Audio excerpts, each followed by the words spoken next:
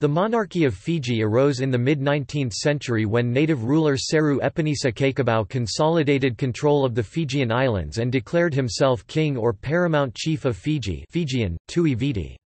In 1874, he voluntarily ceded sovereignty of the islands to Britain, which made Fiji a crown colony within the British Empire. After nearly a century of British rule, Fiji became a dominion, an independent sovereign state within the Commonwealth of Nations with Elizabeth II as head of state. After a second military coup in 1987, Fiji became a republic, and the monarchy was ended. Nevertheless, the Great Council of Chiefs recognized Elizabeth II as Tui Viti or the traditional Queen of Fiji, but the position is not one of a constitutional, or otherwise legal nature. The Great Council of Chiefs was disestablished in 2012 by decree. Elizabeth II does not use the title, and the Fijian government does not recognize it. Origins.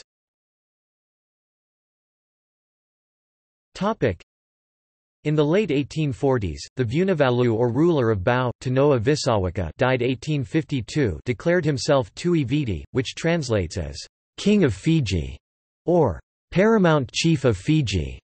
It is recorded that he used the title in recognition of his political influence over other chiefly states, for instance in Rua, where he was Vasu Lavu, high-ranking matrilineal descendant, Naitasiri, Kakadrove and Lau, where he had forged strong alliances, and in Makueta, where he was able to effectively intervene in the feuds of the ruling family to establish an ally as Tui Makueta or Paramount Chief of Makueta. As the title was never a traditional one, and as Ba'an influence did not extend to the whole of Fiji, Tanoa Visawaka's claim to it is often viewed by historians as self-proclaimed, driven by astute ambition which would to a certain degree work to the advantage of his successor, his son Seru Epinisa, known as Kekabau, or Destroyer of Bau.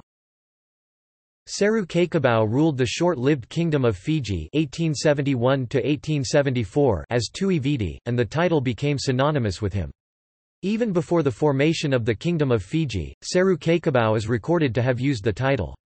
In 1854, as Tui Viti, he attended a court conducted by Captain Denham of HMS Herald into Kekabau's alleged misdeeds against the Europeans.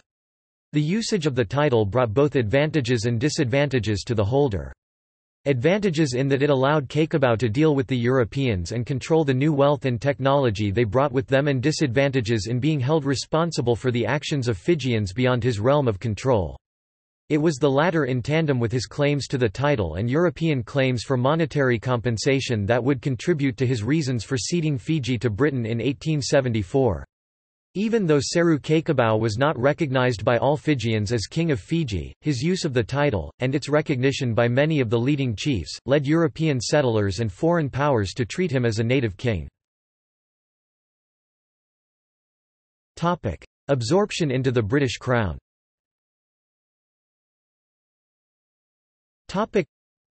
Though Seru Kekabau was considered equal but not necessarily superior by his fellow chiefs, he was recognized as king by the Western powers. In 1874, he was the lead signatory on the deed of cession which granted Britain sovereignty over the islands, and it was his efforts that brought Fiji under the guidance of the British Empire. After cession in 1874, all historical records refer to Seru Kekabau as only Vunivalu of Bau, or Ratu Seru Kekabau, indicating the title Tui Viti was lost when the sovereignty of Fiji was ceded to the British Crown. When Ratu Seru Kekabau signed the deed of cession, he also presented his prized war club to Queen Victoria, the British monarch, as a symbol of his submission and loyalty. The presentation of the war club, named Na Tutuvi Kuta Nei Radi Ni Bau, the sleeping cover of the Queen of Bau, refers to the traditional duty of the Vunivalu to protect the principal wife of the Roko Tui Bau, and can again be taken to mean Kekabau accepted protection from Queen Victoria and her successors. Neither Queen Victoria nor her successors ever used the title of Tui Viti, but the Fijians considered them kings and queens of Fiji in the traditional sense of Tui Viti, not just in the Western sense of sovereign. Dominion.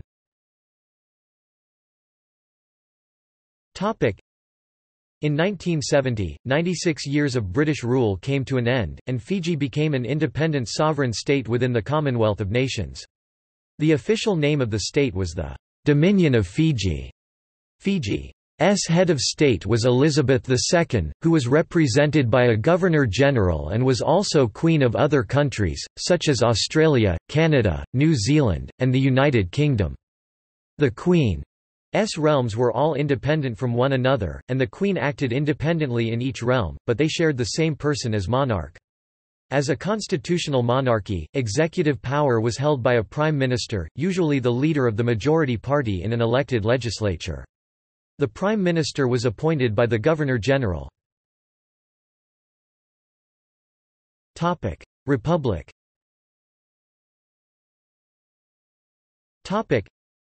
In 1987, a series of coups resulted in the overthrow of the elected government of Fijian Prime Minister Timoci Bavadra, and the declaration of a republic. The first coup, in which Bavadra was deposed, took place on 14 May 1987. The Fijian Supreme Court ruled the coup unconstitutional, and the Queen's representative, Governor-General Ratu Sir Penea Ganilau, unsuccessfully attempted to assert executive power. He opened negotiations, known as the Duba talks, with both the deposed government, and the Alliance Party, which most indigenous Fijians supported. These negotiations culminated in the Duba Accord of 23 September 1987, which provided for a government of national unity, in which both parties would be represented under the leadership of the Governor-General. Fearing that the gains of the first coup were about to be lost, Sitiveni Rabuka staged a second coup on 25 September, abolished the monarchy on 6 October, and declared Fiji a republic. Penea Ganilau resigned as Governor-General on 15 October 1987, and Fiji was expelled from the Commonwealth of Nations for a decade. 10 years later, after constitutional talks and an election, Sitiveni Rabuka, who instigated the two military coups, presented a tabua, a tooth of a sperm whale, to Queen Elizabeth during the Commonwealth Heads of Government Conference in Edinburgh, Scotland.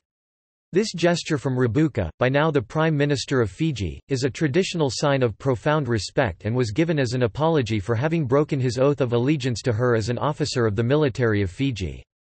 The agreed constitution of 1997 provided for a president as head of state of a Fijian republic, with the president chosen by the Great Council of Chiefs, a formal body of mostly hereditary chiefs. Current position.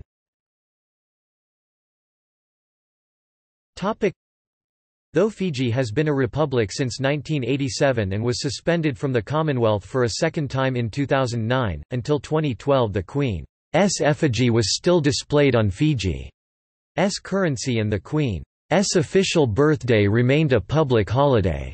In 2012, Frank Bainimarama's government abolished the official birthday holiday, and replaced the Queen's image on banknotes and coins with indigenous flora and fauna. The St. Edward's crown still forms part of the badges of the military and the police. The Queen and the royal family retain widespread affection among the Fijian people, and there have also been sporadic public debates on whether to return to a constitutional monarchy. The motto of the republic remains, "Fear God and honor the King," or Queen Fijian, Riri Vaka na Kalu Kadoka na Tui, which was adopted by Kakabau in 1871. The country's coat of arms remain unchanged. In 1998, the Great Council of Chiefs debated Elizabeth II's role as Supreme Tribal Chief. In 2002, on behalf of the Council's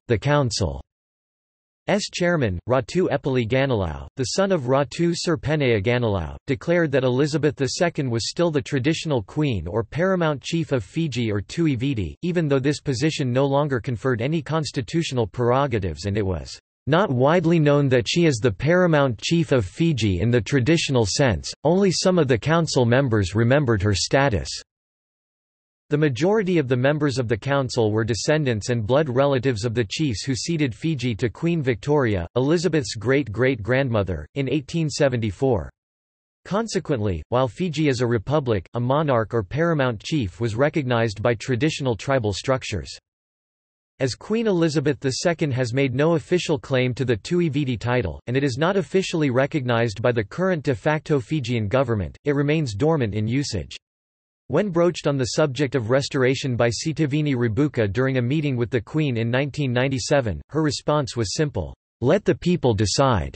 After another coup in 2000, further political tension led to a fourth coup in 2006. The Great Council of Chiefs was suspended in 2007, and the Constitution, which gives the Council the right to appoint the head of state from among its members, was suspended in 2009. On 14 March 2012, the Council was formally de-established. In the last 2 decades since Fiji became a republic, the question on restoring the monarchy has not abated. The current Prime Minister Frank Bainimarama displays portraits of the Queen and her consort, Prince Philip, Duke of Edinburgh, above his office desk. He has also described himself as a monarchist. "I'm still loyal to the Queen. Many people are in Fiji. One of the things I'd like to do is see her restored as our monarch, to be Queen of Fiji again." To date, no referendum has ever been called to decide on the question of restoration. List of Fijian monarchs.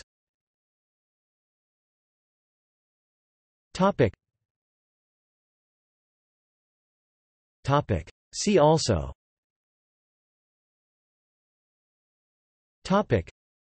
List of heads of state of Fiji. Notes.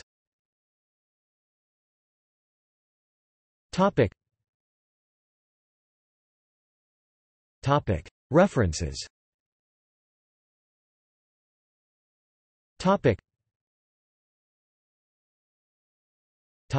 Further reading.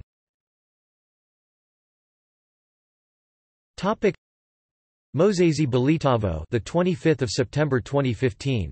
The Politics of Fiji: A Way Forward for Atake People. Fiji Sun. Mosese Belitavo, the 10th of October 2015. Opinion Cleaning Up Our History: A Way Forward for Atake. Fiji Sun. Matanitu: The Struggle for Power in Early Fiji, by David Routledge, published by University of the South Pacific 1985. The Pacific Way: A Memoir, by Ratu Sir Kamasese Mara, published by the University of Hawaii Press 1990. Fiji and the Fijians Chapter 2 pages 33–34 by Thomas Williams, James Calvert.